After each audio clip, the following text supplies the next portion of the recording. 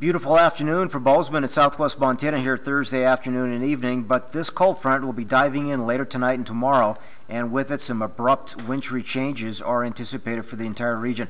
A lot of the wet weather is back here in British Columbia, but that's going to be tracking into the state once this front blows through later tonight into tomorrow morning. So widespread winter weather advisories cover much of western and southwestern and central Montana, but from Bozeman to Butte to Missoula, winter weather advisory is up from early Friday morning into Friday evening, Saturday morning, 1 to 4 valley, 4 to 8 inches over the mountains.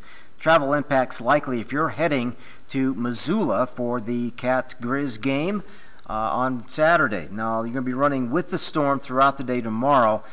If you're going to hit the roads early Saturday morning, you're going to be behind the storm. So it doesn't really matter what day you pick.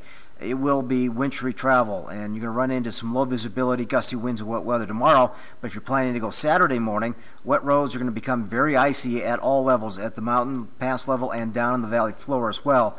Lots of extra time to get there, so please be safe if you're heading towards Missoula Friday or Saturday morning. So our TrueView snowfall forecast is lining up nicely. Again, it shows 1 to 2 inches. I think 1 to 3 inches is possible for most valleys. Higher amounts for mountains and passes. So snow will be widespread, and what's going to complicate the forecast for Bozeman is these mild temperatures this afternoon and evening. And watch out for a touch of rain first thing tomorrow morning.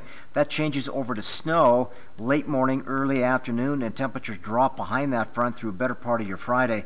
So wet roads becoming very icy is going to complicate travel both for your commutes Friday morning, more so Friday evening, and if you're traveling across the state Friday into Saturday. So enjoy the calm, quiet, mild weather this afternoon and evening before the next storm hits.